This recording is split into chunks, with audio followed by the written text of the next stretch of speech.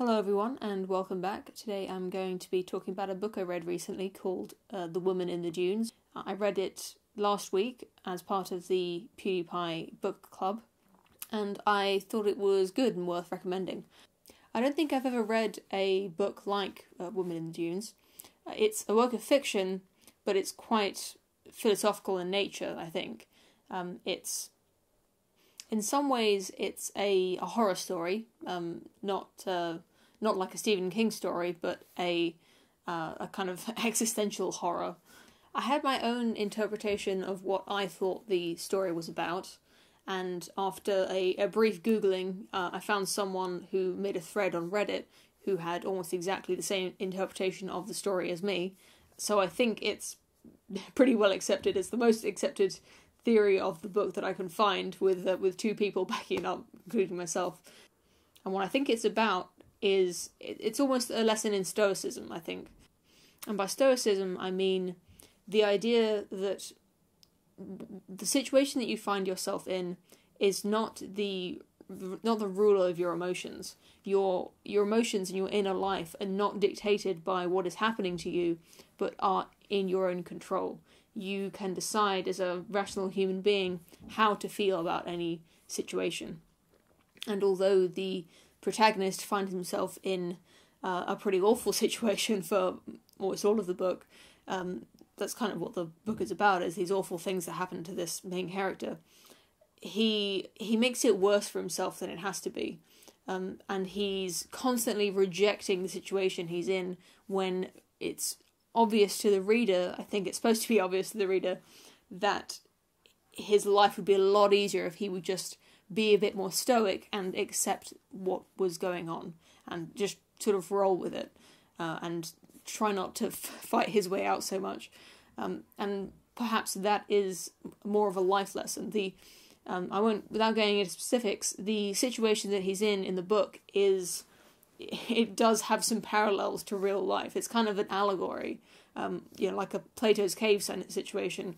It's very complexly devised allegory where this guy's situation is, you can draw parallels between what he's doing, what's being forced upon him, and the kind of difficulties that people endure in all life. People who have ordinary, boring lives, people who aren't fabulously wealthy or don't have incredibly interesting jobs, their lives are a struggle.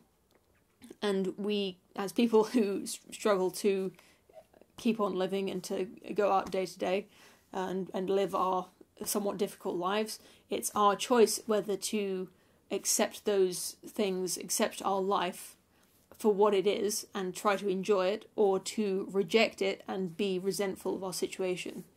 And I think that's kind of the overall moral of the book, although there are other philosophical ideas kind of interwoven into it that I won't go into here. But I just think it's interesting because it's not as if the author is suggesting that makes it right, if that makes sense. It's not that the author advocates the idea that life should be difficult. It's almost like, although it's the conclusion to the book, you don't exactly feel like that was the philosophy of the author in some ways. It's kind of hard to tell. It might be more the case that the author was trying to explore what if you took this idea to its extreme, what would the result be? And I think that in the case of literature, it's great to read a work that seems to be an honest exploration of an idea like that, to push an idea to its extreme and to find out where is that going, what are the implications, how does this really work out. So I don't know if that made you want to read it, but I hope it does. And if you do read it, or if you have read it, please let me know what you thought of it and whether you had your own interpretations. I'll get more specific about plot points in the comment section, so please don't read the comment section if you don't want any more spoilers. And thank you very much for watching. I'll see you again very soon. I should also say that I'm going to be talking to Adam Frented, also known as Think Club, also known as PSA Sitch's sidekick. I'm going to be talking to him in a stream at 8 p.m. GMT or 12 p.m. California time, whatever that is. Please look out for that. If you want to go over to his channel and hit notifications, you'll be notified when the stream starts, I think.